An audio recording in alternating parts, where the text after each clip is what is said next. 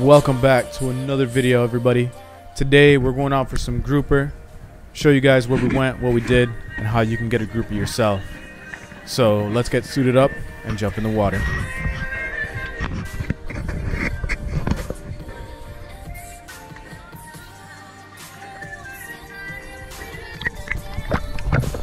First spot is just a shallow spot. Kind of get used to diving, make sure all your gear is right, and right when I jump in I see two barracuda. We don't usually shoot these guys, but when the freezer's empty, the freezer's empty.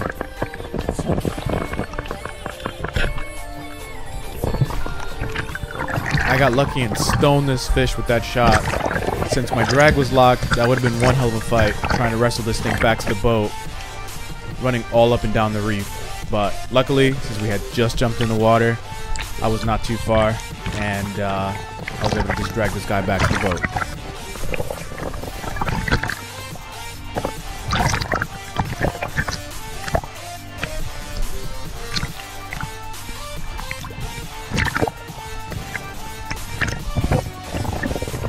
As you can see, my flopper also didn't open up, so again I got pretty lucky that I got a good shot on this and the fish held. Put it on ice, kind of get warmed up and start the day right.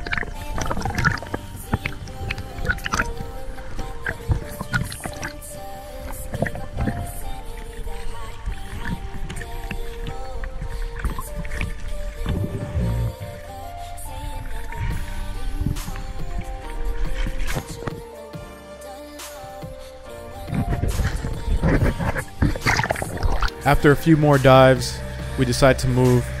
We were warmed up and ready to go, had the guns dialed in. So now it was time to hunt for groupers.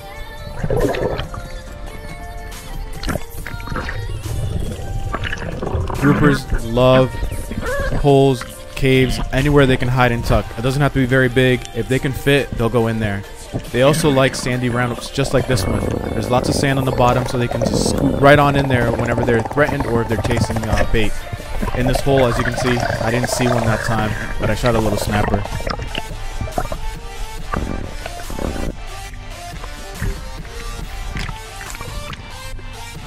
We've all done this before.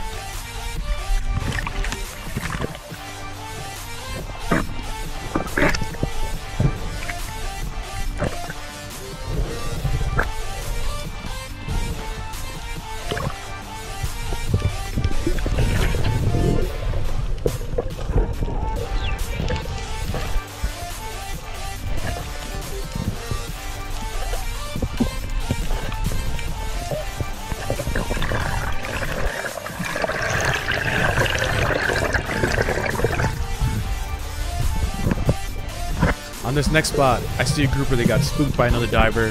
He comes towards this hole. I try not to scare him off, so I just glide right into position and pull the trigger.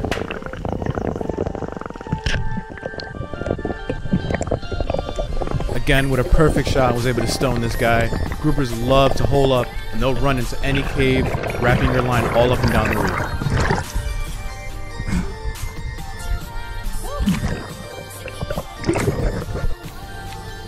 My dive buddy was right there next to me, as always. Dive with a partner. You'll get more fish and you'll come back home alive. I had to get my shaft out of the sand and push it over to the other side here. And then I was able to free the fish. Again, got super lucky that I got it stoned on that first shot. I was able to bring it up.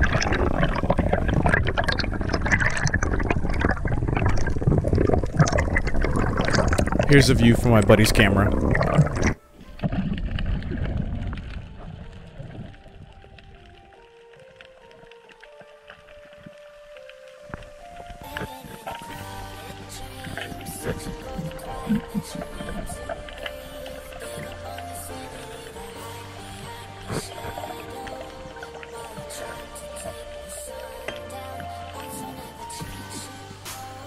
Didn't get any more for the rest of the day, but I was pretty stoked with this. It was a short day. We just did a half-day dive. Got on the water by 6, and we're at the sandbar, cracking a couple beers, chilling out by 11 a.m.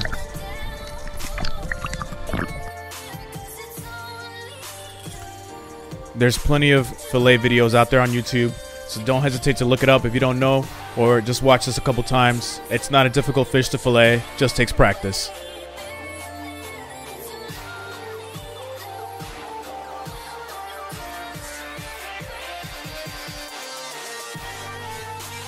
There's also tons of way you can cook this fish. This is one of the best eating fish out there, fatty meat.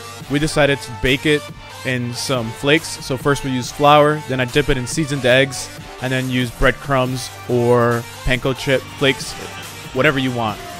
My wife made some rice, some vegetables, and a yellow curry sauce. This fish was bomb. Alright guys, thanks for watching. If you enjoyed this video, please give it a like or subscribe. There's more to come. Peace.